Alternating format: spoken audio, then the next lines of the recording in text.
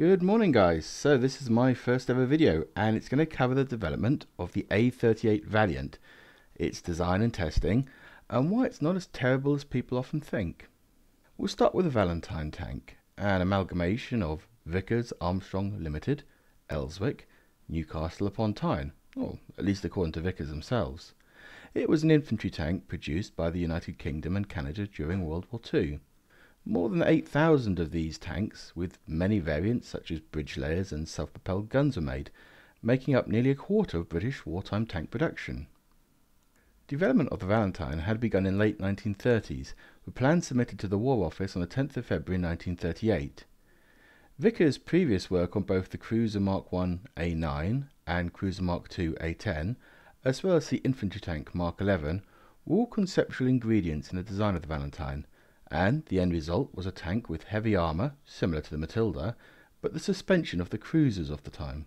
Valentines were some of the only tanks to see action throughout the war from start to finish, along with the Matilda A12, and never had an A number given to it. But what's not commonly known is it shared two sister vehicles, the Vanguard and the Vampire. Vanguard was one of the sisters to Valentine, and like many Vickers, had a V name, a trademark of that company.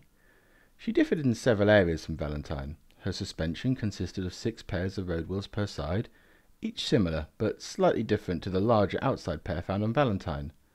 These were rubber-tired road wheels mounted onto independent transverse spring units, each supported by an internal spring and wishbone mount. 3 top rollers were provided to support the upper weight and tension of the track, and the track itself was specified as 20 inches wide and of a manganese construction. It's not known what the real turret actually looked like, as to date no pictures of the 3 running prototypes have ever been found, although findings by noted author Craig Moore at the Science Museum do indicate that it may have been very similar to the later Valentine Mark IX turret. It is speculated that the original turret was later merged with Valentine when the War Office requested she would have a 57mm gun. Vanguard's hull was well sloped and she had a crew of 4. Power was provided by an AEC A189 petrol engine, and each Vanguard had a distinct side-facing air vent with an exhaust-mounted rear on the back deck.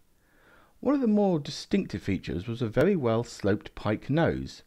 This sloping was the first true use of the pike nose design idea, utilised long before the Soviets built it on tanks such as the IS-3. Vanguard's fate was thought sealed when the Ministry of Supply, who wanted the easiest and cheapest tank to be made, saw little point in having 3 similar vehicles when one would suffice, and so Vanguard got placed on the back burner, while Valentine was pushed into full production.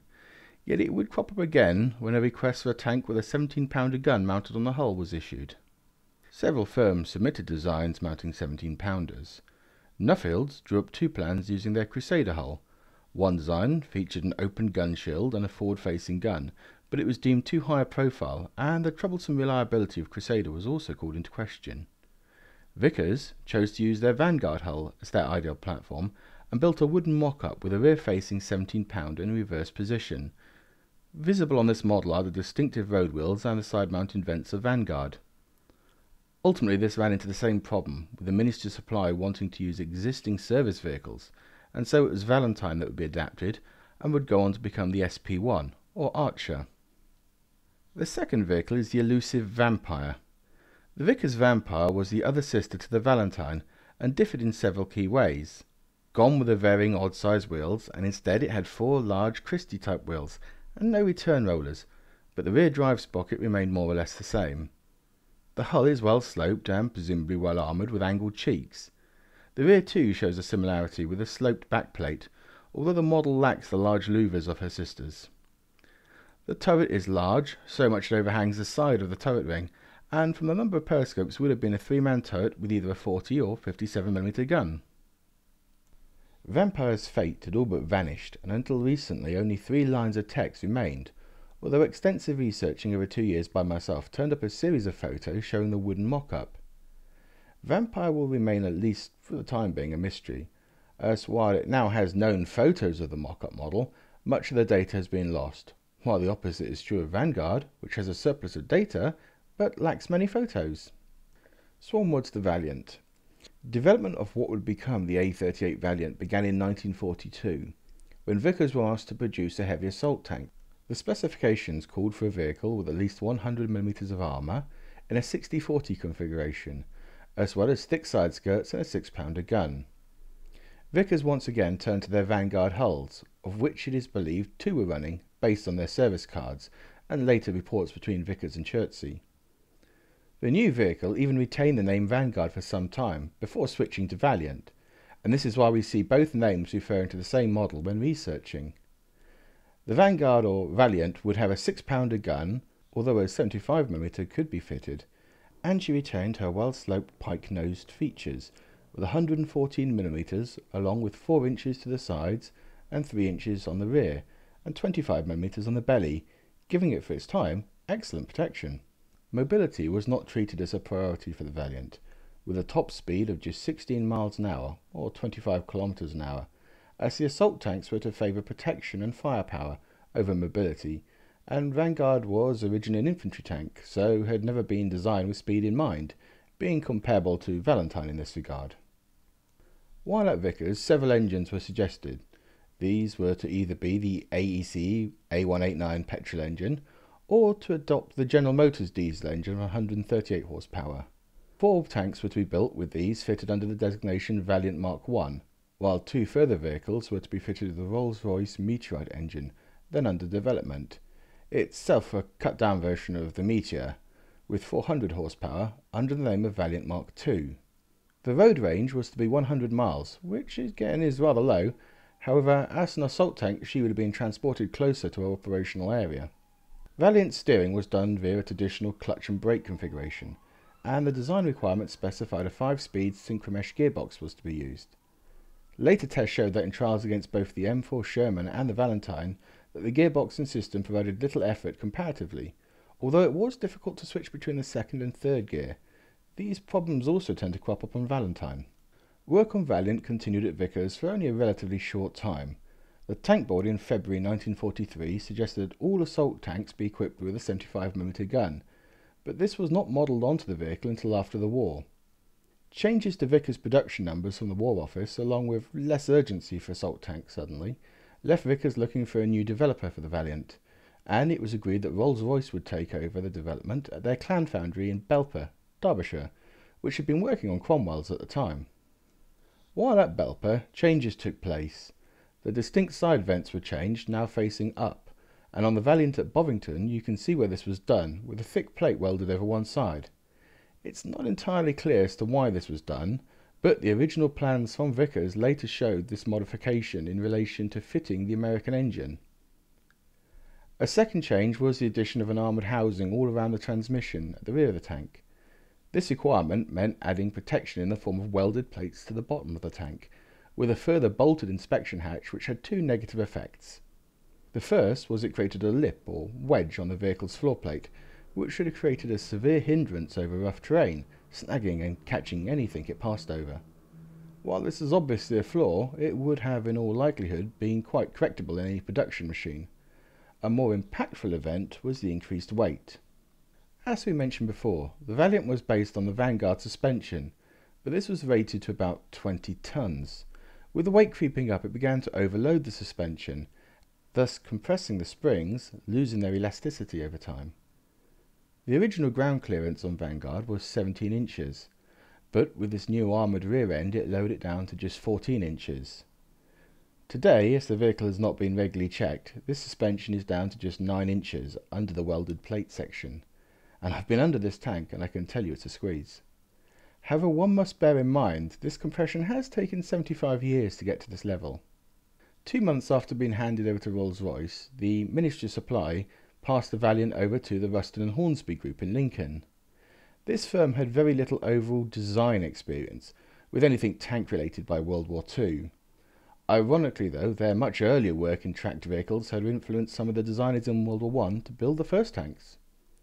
During World War II they helped produce Matilda tanks and the fated Cavalier tanks, but their main bread and butter was still shovel excavators and locomotives. This clearly showed in the modifications they made. They'd altered the driver's position and added an unusual bulge-like armour section in front of him. This not only negated the advantage provided by the sloped armour, but added a shot trap of sorts, allowing rounds to skip up the armour and into the flat piece of plate protecting the driver's face. A new 3-man turret was designed as well, with a particular heavy bolted faceplate. This was done to gain the maximum gun depression possible, minus 12 degrees, yet in doing so they created a large turret which in turn required more armour, and thus increased the weight. In order to fit this turret onto a vehicle made for a smaller gun, they had to increase the turret ring, and this forced them to add bulges to the side, which could also act as shot traps from some angles. Valiant next crops up during the trials at Chertsey in April and May of 1945. The Vanguard had weighed around 20 tons, however after modifications from Rolls-Royce and then Ruston and Hornsby, the hull and turret now came to 27 tons fully loaded. The tests were to be focused around the quality of ride and crew comfort and further suspension, along with pitch tests, however the vehicle broke down on the way. This was due to a human error, as our oil tanks had been overfilled due to a lack of a dipstick, but not an issue with the vehicle itself. Other problems did crop up. The driver was found to have suffered fatigue during driving, and further examination revealed this to be down to heavy tillers, which was deemed fixable by simply adding a lighter tiller system. Further problems were also found on the foot brakes, which were not correctly positioned for the driver, and thus he had to use his heel to make adjustments, but again these are quite simply fixable by adding a pedal over the bar. Sadly, a lot of misinformation has been spouted, indicating that the driver's foot was at risk of amputation. However, there is no mention of this in any of the official trial reports. On a more serious note, the gear lever was prone to sticking and was too short for the driver to get good leverage on.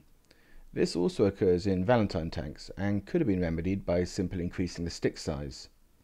Other listed faults were the grease nipples, which tended to come off. However, these are the same again as those on Valentine, and so should not have been a great issue. It is more than likely they were simply not screwed on correctly. The final observation made by the team was the process of checking the gearbox oil levels and adjusting steering brakes. Both of these necessitated the removal of rear axis levers, which were extremely heavy on this vehicle and would have made fieldwork arduous and dangerous, thus necessitating the fixture of large hinges to the bottom of each plate, which would have sufficed. So what lessons can be learnt from Valiant? It's often touted that the Valiant was the worst tank ever made, but was this really the case? We know that Valiant was based on what was quite a good tank in many respects for its period, the Vanguard. The Tank Museum itself did not even know that the Vanguard hull was part of the Valiant, stating in several videos that she was a modified Valentine. But this isn't the case. It was my own research at the archives, as well as inspecting the vehicle, that revealed her true origins. Further work at Rolls-Royce was not a major issue either. However, work done by Ruston and Hornsby was. The primary fault here is the overloading of the suspension system, simply not designed to take that weight. Other issues found were a mix of user faults and ergonomic problems inherent with any tank design. If we look at comparative vehicles, the Cromwell for example, a vehicle considered highly successful, it had many teething problems, from suspension arm failure, turret traverse problems, and the ability to decapitate its own crews. Meanwhile, the Crusader required as much as 200 man-hours per vehicle before they were even ready to see service once delivered, and Churchill had an entire book of faults found. However, one should note Valiant did not proceed further with testing, which may have found more faults as both Churchill and Cromwell did undergo longer testing periods, and all tanks have flaws when first inspected, which is why they're tested to start with. Ultimately, Valiant's failure was in being too little, too late. Her requirements had been surpassed and her development too slow. Her role was now superfluous, and frankly there were better and more capable machines present to warrant any further investigation. Well guys, I hope you liked this chat about the Valiant's background. There'll be more in future, such as Heavy Valiant, a tank with armour to rival even that the Jagdtiger, and Valiant's connection to the Tortoise tanks. If you like this video or you want me to do more, then press that subscription thingamabob down below and let me know what subjects you want or what you'd like me to research for you. Anyway, thanks so much guys, toodle pip.